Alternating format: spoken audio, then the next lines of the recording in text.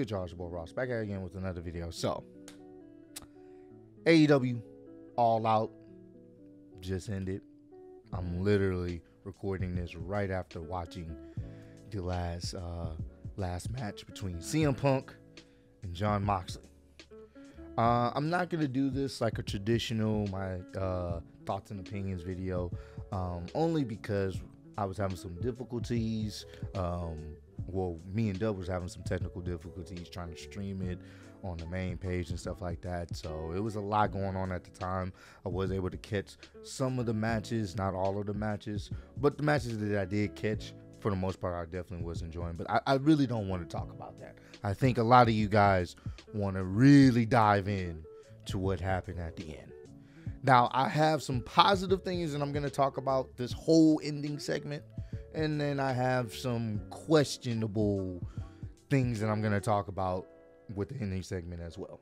So, I didn't get to watch this match, but there was a ladder match. And it's basically a rendition of the Money in the Bank ladder match, but there was a Joker. Surprise entrance. Whatever. The guy comes out there. I didn't see how he won it exactly, but he had a mask on. And a lot of people were speculating it's probably MJF. No one knew, but you can only speculate. And I guess whenever you climb the briefcase and get the chip or whatever, it's like Money in the Bank, you can cash it in for a title opportunity. Whatever, cool. So I saw the ending of that, but I didn't see the whole actual match itself. So people speculating it's MJF. We got the CM Punk Jon Moxley match. The match itself was actually pretty enjoyable. The crowd would sometimes be 50-50, like on crowd reaction or going for CM Punk and Jon Moxley. But anytime Jon Moxley got offense in, you could hear the boos, the chorus of boos. And then, of course, there has to be blood in a Jon Moxley match. But this time he didn't bleed. It was actually CM Punk bleeding. There was a little post. Moxley pushed him in the post and he ended up busted open or whatnot. The match was enjoyable. It was definitely stiff and brutal. There was a few times I'm thinking CM Punk is about to lose again, but the match was enjoyable. And here's where I get into the gripe, because I enjoyed this match. I think this match was a great main event. You wasn't sure. It was very hard hitting. And to be honest, I want to say Jon Moxley came off more like a heel in this situation. He was flipping off the crowd and stuff because, I mean, the crowd was going for CM Punk. But there was still a decent amount of people cheering for Jon Moxley. And I really wish this is the match we should have got on Dynamite a few weeks ago. This should have been that match. Me personally, I wasn't as interested as I would have been if it was the first time seeing this match. If they would have never had this match, if they never would have had the first match initially or whatnot, if they never had the first match initially and they had this match at All Out, then I think this would have been serviceable. I probably would have been a little bit more excited, but my excitement dropped once I saw how he lost, only for him to win in a few weeks later. So that part confused me. You had Jon Moxley beat CM Punk in 3 minutes on the free television, only for like a week later. It's not even a few weeks later. My bad. I'm tripping. It's literally only 1 week later. Yeah, I want to say maybe it was like, yeah, it's about one week later. For 1 week later, or maybe 2 weeks later, for him to drop the title. So he was only champ for like 2 weeks. I'm confused on that. That, to me, doesn't make any sense. It does not make any sense. And when I watched it happen, I wasn't even just like, I didn't pop for it because I was like, all right, well, you put the championship back on CM Punk. All right, it was a good match. But where's this going? Then the lights cut out.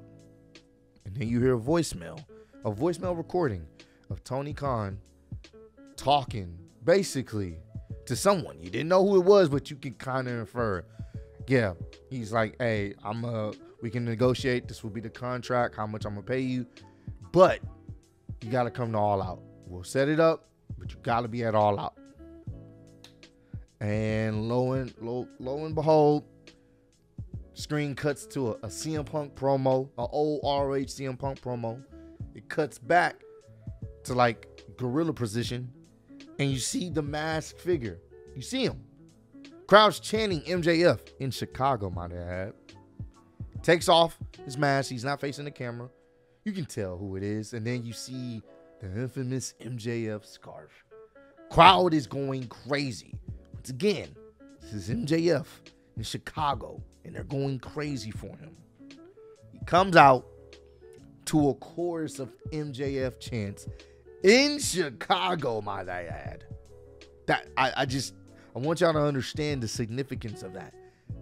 MJF got a loud ass reaction in Chicago. That says a lot. And he flipped off the crowd. Still didn't matter. I want you guys to understand the significance of that. Somebody that is a great heel, fantastic heel, gets booed wherever he goes. He dropped easily one of the best promos we've seen in so long. And from that promo segment months ago, he comes back going against, you see his arch nemesis, CM Punk. They've had some great matches, great feuds, great back and forth. You know the crowd's pro CM Punk. And to hear that type of reaction from someone that they've booed months ago, you know what I'm saying? They've booed loudly against at one point when they were feuding. To see them cheering him, that's a crazy thing. And he made a single gesture. He's coming for the title. He's coming for the title. And I'm all for it. I am all for it. And a lot of people have been saying this. MJF has to be the champion this year. He has to. He has to. He has to be the champion. He has to, at some point, before this year is up, be the AEW World Champion. It only makes sense. And here's another thing about that whole situation. How do you book this now? Because CM Punk is still a face. But MJF, even though he's still probably a heel, he is so over right now. People are going to cheer him because they're going to want to listen to what he has to say. Yes, he could heal it up, but it's not going to work the same, bro. I'm telling you this now. It's not going to work the same only because CM Punk he's not going to be as over as an MJF trying to win a world championship. You don't bring back MJF to have him lose. I'm just sorry. At CM Punk, that's cool. You're the champ now, but we all know they're putting the championship on him. It only makes sense. So how do you do this? Do you turn CM Punk heel and maybe have MJF be he's a face, but he's like a tweener of sort. It's not, you don't really see too many tweeners where they can play as a face or a heel. Do you have him go that route? Because I'm going to tell you this now. Him as a heel, people are going to cheer him. People are going to want to cheer him. And CM Punk will probably get booed. He'll probably end up getting booed because people want to see MJF as the champ. So I don't know. It's an interesting dynamic. And I'm all for them building up a feud together. I'm really interested to see what the back and forth between these guys are now, because things have changed since their last run, feud. And I'm really interested to see what MJF had to say. I'm probably gonna check out Dynamite this Wednesday, bro. I'm gonna have to check it out because I want to know what MJF has to say. I think a lot of people are gonna check out Dynamite, what MJF is gonna say, what he's gonna do. But ultimately, when it all boils down to it, my confusion about this whole thing, for me personally, is what was the point of having Jon Moxley hold the title for 2 weeks? What was the point of having CM Punk lose to only have him get the title back? If the goal was to get MJF into the title picture and have CM Punk be the guy that he beat, then why have Moxley win it? Why? if anything, all they had to do is just keep building up until you got to All Out, have Jon Moxley lose, and CM Punk become the be the undisputed champ. That's it. And then you can have MJF come out, and it'd be a big moment. Holy shit, MJF he's here to take on CM Punk. He's gonna go out to CM Punk, which a lot of people predicted, and I'm okay with. It's just this whole roundabout way to get CM Punk to drop the title, to only gain the title back. That made no fucking sense to me. I'm gonna just be honest with you. I don't know. There gotta be a deeper meaning behind that. So if you guys know, you know what I'm saying, if you guys got an insight to it, comment down below, let me know. But yeah, I really just wanted to talk about this whole segment because to me, that was the segment I really cared about the most. And once I saw MJF, I ain't gonna lie to you, I definitely popped for that because that was just, it was cool to see him back.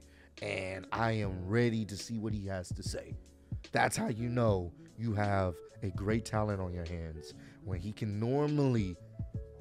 normally comes out to a crowd that will boo him out the building, only to hear a ruckus crowd of MJF chants. I don't know. So comment down below. Let me know, did you guys enjoy this match, the main event between Jon Moxley and CM Punk? Did you guys enjoy the show overall? Let me know how you felt about the show. Me personally, for the matches I was able to see, I enjoyed it. You know what I'm saying? I do think it was too many matches. They could have cut down on a few of those matches. It was definitely a lot of matches, but overall, I enjoyed it for the most part, the stuff I was able to see. And of course, how do you guys feel about MJF coming back? Are you excited that he's back? And how soon do you think MJF takes the title from CM Punk? But I appreciate y'all kicking with me. See y'all on the next one. Peace.